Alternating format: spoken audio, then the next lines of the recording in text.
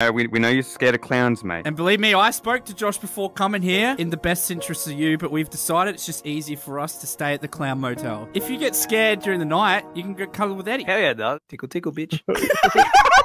Hi, welcome to the Clown Motel. How can I help you? We're running a weekly special right now. We have the roach room and the murder room. We have a little boy who's scared of clowns. Do you have anything for him? Look at him, he's scared. You scared of clowns, are you? Come here, kid. It's okay. Go on, narrator. Yeah, don't be shy. What are you, a fucking pussy? You scared of clowns or something? This kid's a pussy, right? He gets off his father. My dad told me to tell anyone who says that, I am what I eat. Alright, that's enough out of you. Sorry. Yeah, narrator, go sit down. Sit down. You've done enough. Sorry about him, dude. The first pussy he ever ate was our cat, and we still haven't recovered from it, you know, so... Would you guys like to buy a room, or are you just wasting my time? Listen.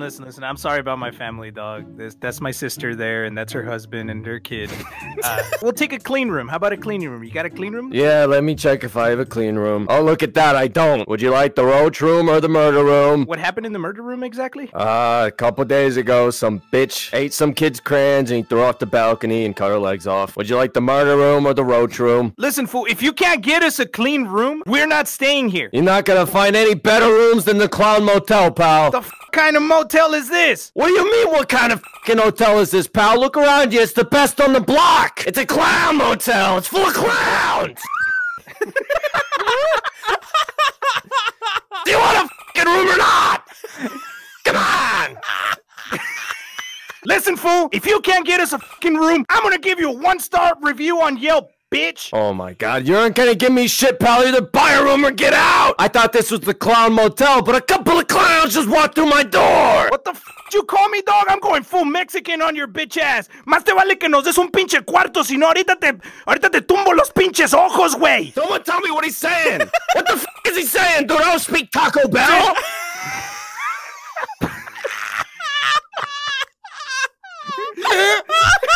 Mira, güey, te voy a contar hasta 3. Si a las 3 no nos das un pinche cuarto limpio, güey. What is this fucking guy saying? We don't know. Can I get someone who speaks some fucking English? This is English land. We speak English. Ven aquí y enséñanos nuestros cuartos, güey. All right, that's it. That's it, you son of a bitch. Come on, you're coming with me, pal. Come on. O vamos a bailar. Walk in here. Vamos. We're walking here, kid. Hurry it up. Blah, blah, blah. Taco. Come on. Clowns Hotel, man. What bunch of clowns? What are you doing? Bienvenido al motel de payaso, donde tenemos aquí un pendejo, payaso, idiota. Dame mi cuarto, güey. What's he saying? I don't know, dude. Sounded kind of mean. It sounds like typical, you know, American story. A Mexican just took an American's job. Juicy, looks like you're unemployed. Done it. It's taking your job. This is how the world works, Juicy. They come in and they take your jobs, Juicy. There's nothing you can do about it. I used to own the Clown Motel, but now I'm nothing but a clown. Yeah, get the f out of here. This is our motel now. Narrator, now you can stay in whichever room you want. Alright, dope. Can we have a room for 3, please? Hell yeah, dog.